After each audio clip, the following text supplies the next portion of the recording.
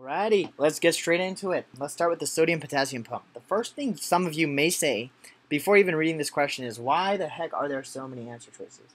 And the reason why there are so many answer choices is because, first of all, I want most of you to know that the MCAT has 4 answer choices, but there are 7 here. And this is because I want to impart a strategy on you. I want to encourage everyone to not look at the answer choices. I want you to predict an answer and then match. And I encourage you to do this for pretty much every part of the MCAT. Why do I encourage you to do this? I encourage you to do this because when you predict, you have much smaller chance of getting biased or swayed by very tempting answer choices. More importantly, when you predict, you're way more likely to get the question right. And second of all, you don't waste time reading all the answer choices and getting confused by them. If you spent time going down every single one of these answer choices, you would get confused and you'd waste time. And on the MCAT, time is a commodity. So, just my 2 cents about strategy. With that being said, let's move on to the actual question.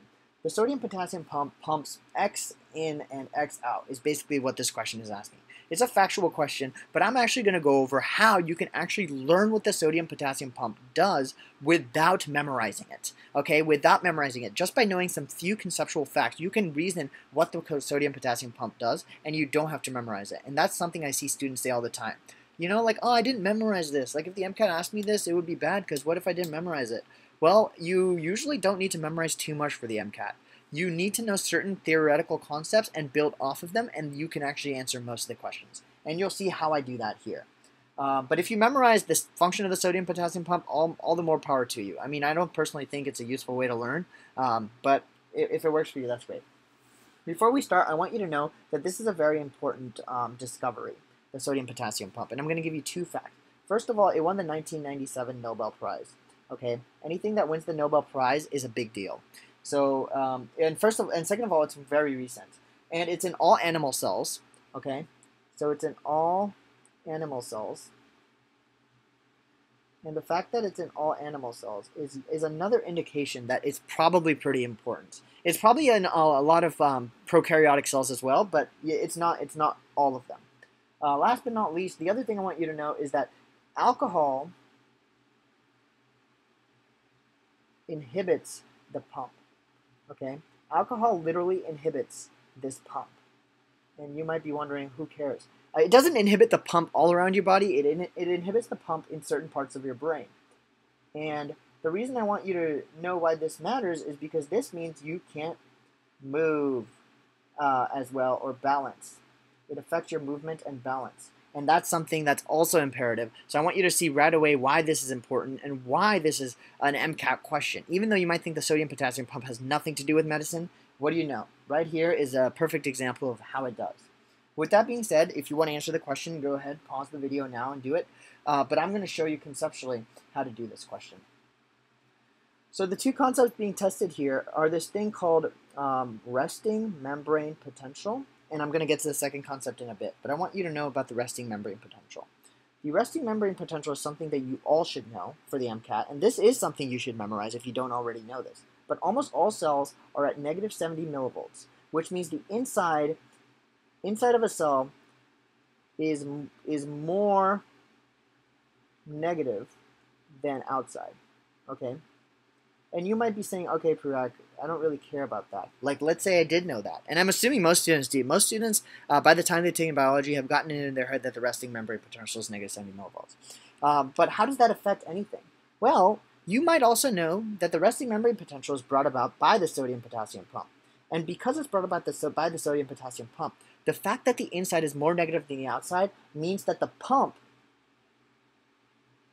pumps more positive ions out than in. This is a critical part of this question. If you can link the sodium-potassium pump to the resting membrane potential, which is the inherent link, you can right away make the conclusion that the pump has to pump more positive ions out than in, because the resting membrane potential is negative. So right away you can say that the answer to the question is likely going to say it's going to pump more positive ions out than in. Okay. Now the second thing of this question that we have to do is we have to figure out the direction. Oh God, that's disgusting. Okay. We have to figure out the direction of ions. Okay, which way does sodium move and which way does potassium move? And this is another thing that I like to make sure you all know.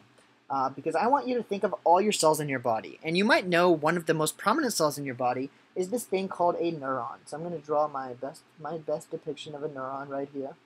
And I'm going to draw them going around like this. Okay? That's my neuron.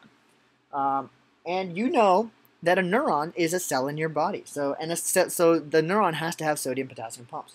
But more importantly, I also want you to know that your neuron kind of looks like a banana. Right? It looks like a banana.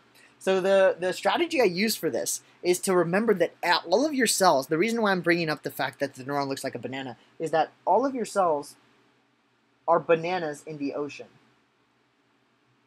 All of your cells are like bananas in the ocean. And you might be saying, what the heck are you saying? I don't even know how to spell bananas, so I'm going to abbreviate it bananas. Or maybe that's just in the ocean. And you're saying, okay, what does that mean? Well, the fact that all of your cells are bananas in the ocean means that, first of all, what do bananas have a lot of? Bananas have a lot of potassium. And so if all of your cells are like bananas, cells have high potassium inside. Second of all, if they're in the ocean, any of you who have taken a dip in the ocean know that the outside of the cell, they have high K plus outside, inside of the cell, but the outside of the cell is going to have high sodium outside. And the reason why is because if you're a banana in the ocean is full of sodium chloride, and so you have high sodium outside.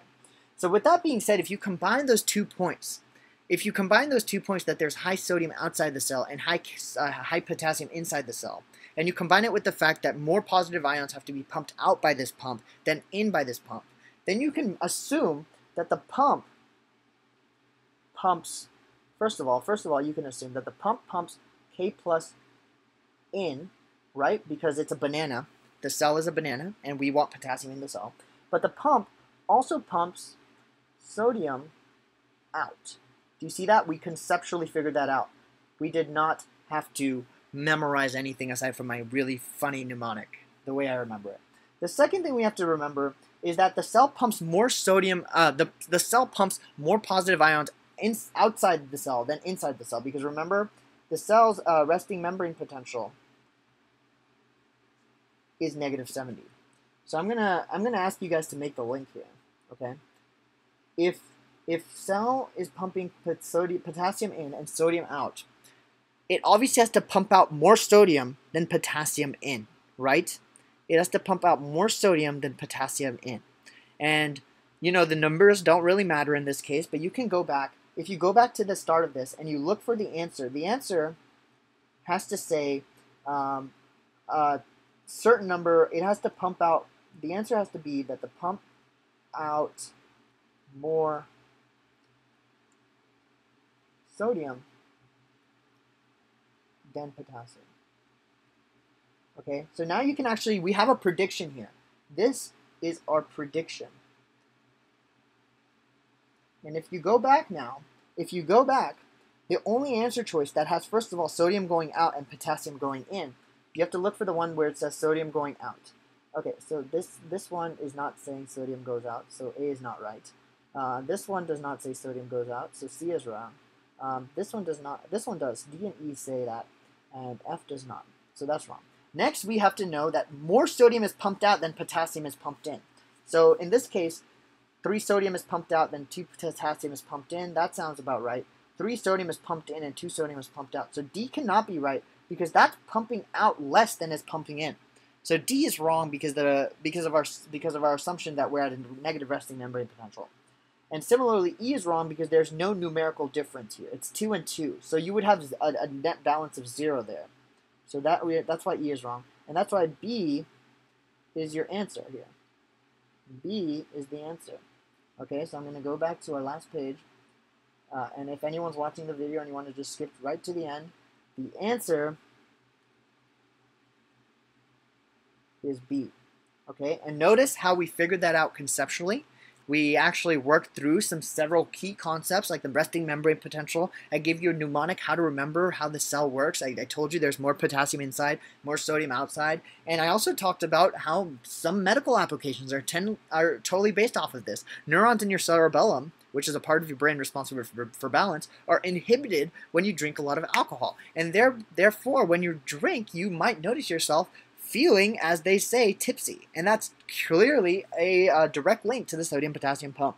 So I hope this was a great first video. I hope to make a lot of these in the future. This will totally be the general format. I'll hopefully get a stylus so my penmanship is better. But if you appreciated this video, give it a big thumbs up. Follow along for more questions. And I also would love to answer questions of your own. So comment below and obviously subscribe. Great. See you guys next time.